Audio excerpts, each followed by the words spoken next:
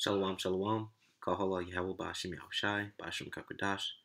To my honors to the apostles and elders of great Milson Ruel, and salutations to the brethren on four corners of the earth, pushing the word with truth and in sincerity. This Iraq coming at you with another lesson. This lesson is basically on the financial woes to come, involving the RFID chip. You got guys out there, Nate in general, because it's June, and there is a microchip. He claimed that there's no microchip, that the microchip has nothing to do with the mark of the beast. But brothers have run into various articles and proof that this world is heading to a cashless society, and one of the things that's going to spearhead the cashless society are the banks, and the health industry, and they're using this whole cryptocurrency wave as a means to transition society away from cash. That's the whole thing with the Bitcoin. First banks were pushing away from it, and they were telling you that the cryptocurrency is flawed and it's not going to last, and you'll be a fool to invest in it. And now you turn around and you figure out that these big banks and institutions are actually investing in it. An example, Chase Bank. Chase Bank was one of the biggest advocates against Bitcoin, and come to later find out that they've been investing in it the whole time. And I just want to share something with you, brothers. I was up around 2, 3 in the morning, scrolling through the news, and I seen this on Fortune.com and and Yahoo Finance that the CEO of Bank of America actually said out of his own mouth that they want a cashless society. And this is the interview that he did with Fortune's inaugural Brainstorm Finance Conference in New York. So I'm going to play the video and then I'll hop into the article. How do you think that the bank, I know that, for example, you have 80,000 fewer employees than you had when you first came in. And you have 36 million, I believe, digital customers. So things have changed substantially, but how do you see the shape of the industry changing going forward? And will it get disrupted in the same ways that so many, advertising in our case, or so many industries have been fundamentally changed?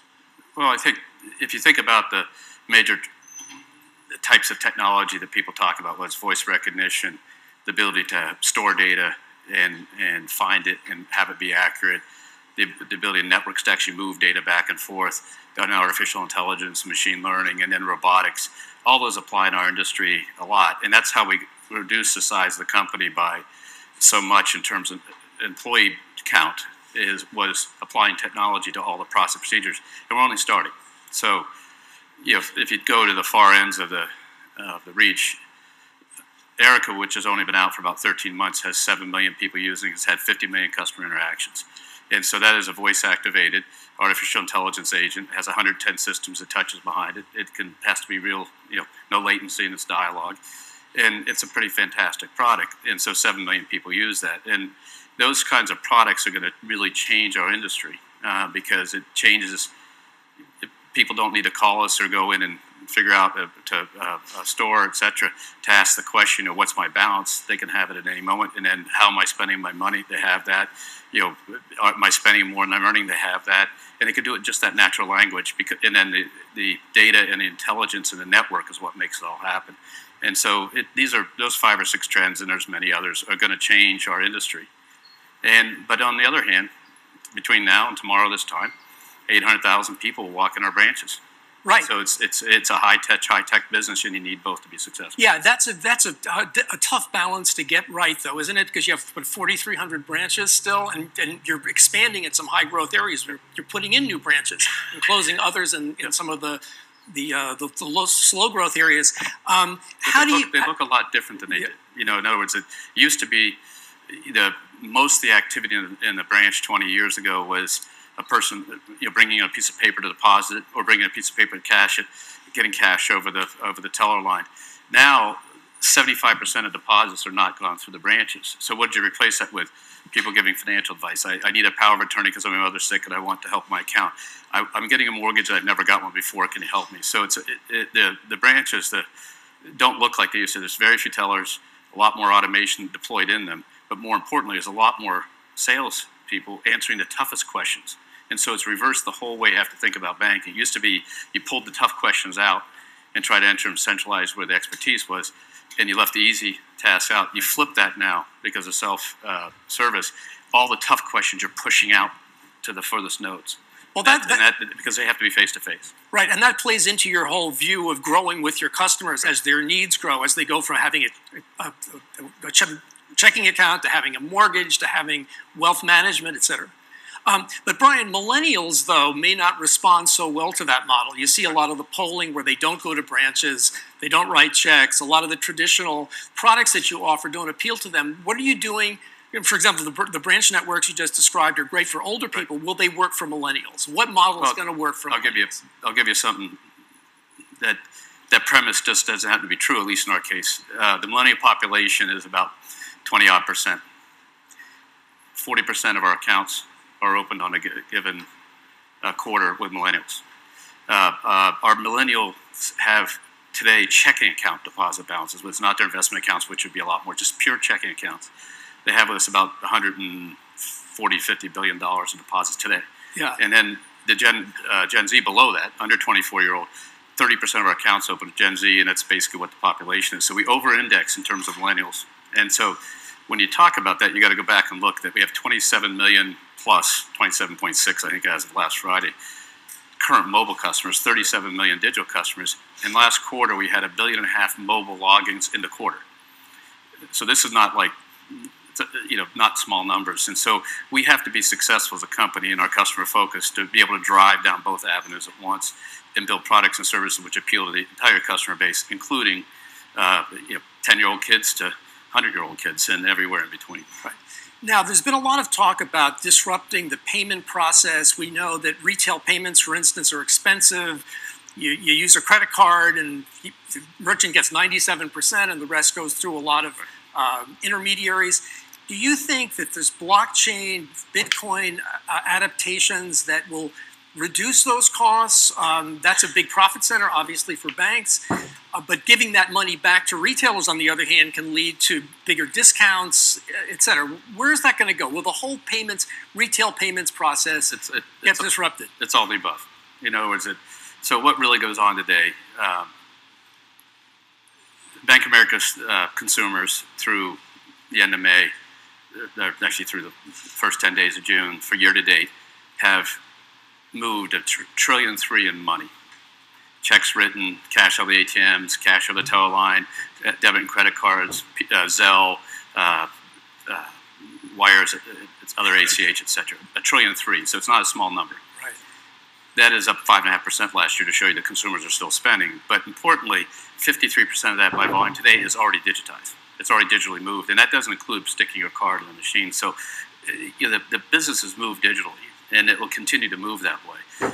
What then happens is then to the other side is sort of what's the institutional side of receiving that, which is the merchant's question or other types of payment systems. And we are driving on that hard to keep reducing that cost. And believe me, the toughest customers in the world are after you to do that. I mean, the big retailers, the big, not only food retailers or big, general purpose retailers, everybody's after you to kind of drive down the medical payments are more made by card. So we continue to reduce that. And so we have more, blockchain patents, I think, than anybody else does now. It's just figuring out where the value added actually changes something and actually enhances the capabilities. And where we've seen it add the most value potentially are cross-border activity with a lot of data and a lot of money and trying to figure that out. And then small balance payments cross-border too at the other end. And those ideas are all out there and people are wrestling on the ground. But this is not, there's not like no activity going on today. It's a huge amount of what goes on every day, not only for us, for the rest of the industry. And so if you take something like Zelle, which a colleague from EWS, Zelle will be out here a little later, I think, and she'll tell about it. But, basically last year, if you take the Zelle payments at Bank of America, it was $40-odd billion, $44 billion in payments. To give you a sense, we are the largest sort of card coming out of wallets, Google Pay, Apple Pay, Samsung Pay. That total was $4 billion last year. So 10-factor already on Zelle, and Zelle's growing at a faster rate. So it's growing at 100% a year, basically, Zelle transactions are. So you're atomizing money, you're making it more available, just like the ATM did when you could go in and get 20s instead of hundreds because you didn't want to stand in line just to get 20s, and suddenly 20s became the norm going out of the machine, and $40 was a lot, and you could go back. And this has all changed the way money works, but there's both attacks on both sides, and driving down the cost is a preeminent thing.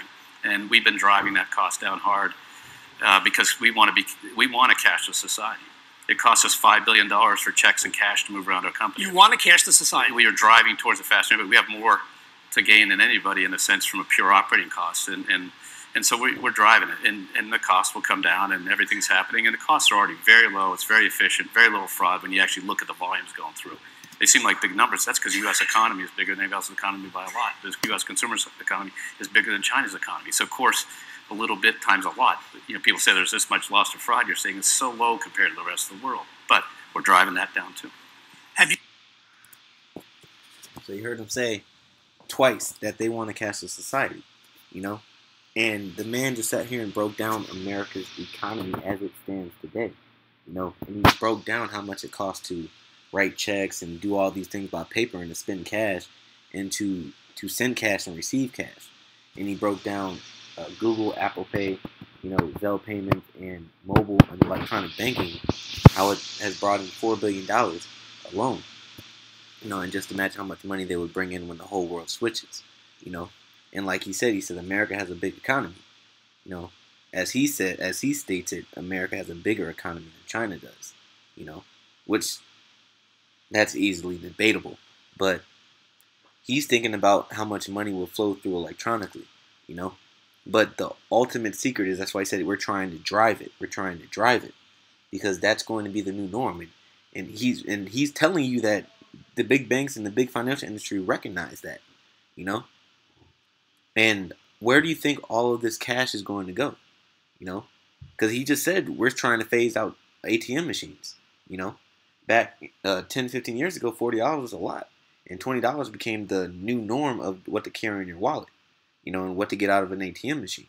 Well, now if they phase out ATM machines, what are you going to use? Because there aren't going to be any more cards. You're going to use a microchip. You're going to use a microchip. Let's just say what it is, man. They already have the technology running. They already have the cryptocurrency set up for the biometrics to load onto this RFID chip, man. This is Revelation chapter 13, verse 15. It says, "And he had power to give life unto the image of the beast, that the image of the beast should both speak and cause that as many as would not worship the image of the beast should be killed." And the image is the philosophies and the ways of this world, the culture, the gods, the traditions. And he causes all, both small and great, rich and poor, free and bond, So it's everybody from this guy, what's his name? Brian Moynihan, who is the CEO of Bank of America, all the way down to, someone like me who has, little money compared to him, Free and bond, those who are in prison and those who are loose, to receive a mark in their right hand or in their foreheads, And what's causing them to receive this mark? The culture, the societal norm, the philosophies, the gods worships, the image, to receive a mark in their right hand or in their foreheads, man. And that mark is going to be an RFID chip. And you got, some assholes out there, mainly Nate, who like to say, well, what if you get it in your left hand? What if you get it in your butt cheek? This isn't a game, man. And the Lord put a clause in Revelation, the 14th chapter, man. Which I'll read later. I mean, sorry, Slakia. Not Revelation 14th chapter, but in Revelation 21st chapter, which I'm not going to read, but he said, these are the souls of those that are beheaded, for not getting the mark of the beast in both of their hands, So the Lord knew there are going to be guys like you that just like to talk shit and folly, man. And this is not a joke, They already have something called the brain-machine interface, which interfaces your mind, your cerebral cortex, and hooks it up to a microchip, man. That's why they have the electronic prosthetic arms now, That's why they have TV shows like Intelligence and like Mr. Robot, and they show you what these different applications can do. You know, I was just watching a show the other day called what was it called? Was it? I think it was Blacklist, and the guy was an ex-soldier, and he had his arm blown off, and he had surgery, and the next thing you know, he had a prosthetic arm that he was controlling with his mind. That's because they put the microchip in his brain, you know, and he's controlling it with his thoughts, and his thoughts are sending electrical signals, from his brain into that technology, which is controlling the arm, man. How much more for your Social Security card and your information and your money transactions. You just heard the man say out of his own mouth that they want a cashless society. They want to get rid of ATMs. It's costing them more money than what it's bringing in. It says, verse 17, and that no man might buy or sell, save he that had the mark, or the name of the beast, or the number of his name. So you won't be able to buy or sell without this mark, because they're taking ATMs away. He wants to take cash away. Society's going to be cashless. So if you don't have an RFID chip, that has that currency loaded on it from your direct deposits and your assets and your investments and things like that, then you won't be able to buy anything because there's no cash circulating around anymore. So how are you going to eat? How are you going to survive? Well, the men of the Lord are going to survive off of the faith of Yahweh Bashem Yahushai. The scriptures say his servants shall eat. So I'm not at all worried about this in the least. But verse 18, it says, here is wisdom. Let him that hath understanding count the number of the beast, for it is a number of a man. So cut to the Christian church. This ain't a giant dragon come out of Lake Michigan, man. And coming to devour people that have the 666 stamped on their foreheads. This is the number of a man, which is a so-called white man, Esau, Edom, man. And his number is 603 score and 6. And that's the number of the universal product code. And that number is in all transactions all over the world. That number is in every barcode all over the world. You send money, you receive money. 666 is embedded in the code of that transaction. If brothers that have worked retail, and things like that know exactly what I'm talking about. And to prove it, that because they have numerous articles on Bitcoin and different currencies like Ripple and stuff like that being loaded onto the RFID chip. But they have a specific, which I just ran into this morning. They have a specific coin, cryptocurrency called BuyChip. This is from the white paper from the BuyChip website. It says, what is BuyChip coin? We've built BuyChip crypto coin to buy and sell our products. We are a Danish human and animal bio microchip company. And if anybody knows, the RFID chip was first used in computers and cell phones, and then they started it's called LoJack, and then they started putting it and planting it in your pets like dogs and cats and things like that to detect if they were to run away or get lost, you can find them again.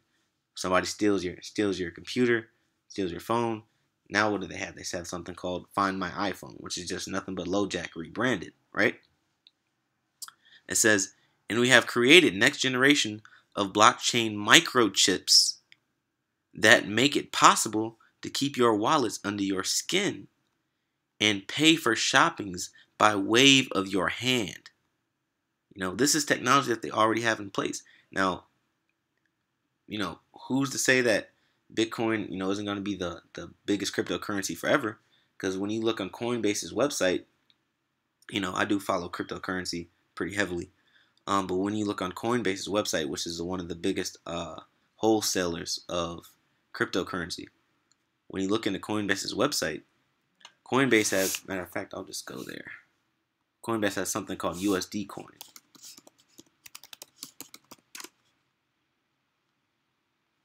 And what USD coin is US dollar coin. So they already have it set up to conform the US dollar into a digital asset. Matter of fact, see if I can. There we go, USD coin. cryptocurrency with a stable price. So basically, I can't really click on anything here. Let's see if I can pull it up. There we go. So cryptocurrency with a stable price. What is USD coin? USD coin, or USDC, is a type of cryptocurrency that is referred to as a stable coin, meaning it's backed by real money. You can always redeem one USD coin for $1 US, giving it a stable price. And you go down here to the cons, to the pros and cons. It says for customers, stable value for customers with a US dollar bank account, $1 US coin can always be redeemed for $1 US, giving it a stable price. Now this sounds like what? Sounds like back in the day when you had the greenbacks that were created by Abraham Lincoln. You can go and redeem that dollar for a certain amount of gold because it's backed by gold. So they're bringing that back, but in a digital currency fashion. It says backed by US dollars. Each USDC is backed by $1 US, which is held in a bank account. It says powered by Ethereum, which Ethereum coin is basically the network that this US dollar is on. But going here to global transactions. It says global transactions. USD coin is designed to let dollars move globally from your crypto wallet to other exchanges, businesses, and people. So they already have the US currency set up to go digital, man. So what more proof do you need for you people that claim that the RFID chip is not real, that the microchip is not the mark of the beast, And this is how they're going to market it to you, man. If you go back to the BuyChip website here, it says, in this secure, smart, and easy to use platform, that's the hook, That's the trap right there. It's convenient. You're able to buy as much crypto tokens as you need. And there's a whole video here. This is BuyChip.store. But they are gearing up for this whole mass currency migration, man. It's impossible for anyone to not see this. This is Romans chapter 3, verse 3. It says, for what if some did not believe? Shall their unbelief make the faith of the Most High without effect? Meaning, are the things that are written in the book not going to come to pass just because you don't believe? That don't mean anything, man. That doesn't mean jack shit. Whatever the Lord says is going to come to pass is going to come to pass, man. So just because Nate doesn't believe that the mark of the beast is a microchip, which I believe that he knows, I believe that he's not stupid, all these people that claim to, advocate against the mark of the beast, they're not stupid, man. They're not brain dead. They understand that this is what it is. They're trying not to scare their congregation. That's what it is. But that doesn't mean that this isn't going to happen, man. It is happening. We are closer. The scriptures say our salvation is nearer than when we believe, man. Matter of fact. Because if you read, more down in this article here, I read that there was another financial advisor that was saying that, eventually they'll get a microchip, or it was another article, excuse me. It was called You Will Get Chipped Eventually. And they were saying that, you're going to get chipped eventually. It might not, he thinks that it won't happen in his lifetime, but he said definitely his kids will see it, And he said, the next 10 years it might not happen, but who knows, I can see it happening in the next 2 to 3, I can see it happening tomorrow, So, for what if some did not believe, shall their unbelief make the faith of the Most High without effect? God forbid, meaning hell no. Yea, let God the Most High be true, but every man a liar, as it is written, that thou mightest be justified in thy sayings, and mightest overcome when thou art judged, And the men of the Lord that are teaching what the true mark of the beast is, man, are justified, so that our faith can help us overcome in the day of trouble, man, because this is coming. It's going to tempt a lot of brothers, man, and it is, it's going to tempt me too, we're not 100% exempt from being tempted.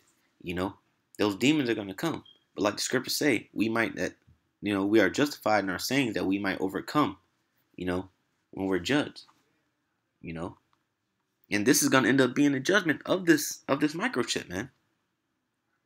We are to overcome this. This is Revelation 14:9. It says, and the third angel followed them, saying with a loud voice, if any man worship the beast and his image, and receive his mark in his forehead or in his hand, the same shall drink of the wine of the wrath of the Most High, which is poured out without mixture into the cup of his indignation. So the Lord is going to be, upset is an understatement, and he shall be tormented with fire and brimstone, meaning the thermonuclear missiles. You will have a missile with your name on it, in the presence of the holy angels and in the presence of the Lamb. And the smoke of their torment ascended up forever and ever, and they have no rest day nor night, who worship the beast and his image, and whosoever receiveth the mark of his name. So you receive the mark of the beast, man. You have pain, and you have pain reserved for you. You have pain reserved for you. In the form of a intercontinental ballistic missile, man. That's the end game. For those that receive the mark of the beast, man. The mark of the beast is the RFID chip, without a doubt, man. So with that, I want to give all praises to Yahweh, Ba'ashem, Yahushai, Ba'ashem, Kakodash. Double honors to the apostles and elders of Great Millstone rule well, and salutations to the brethren on the four corners of the earth, pushing the word in truth and in sincerity. Shalom.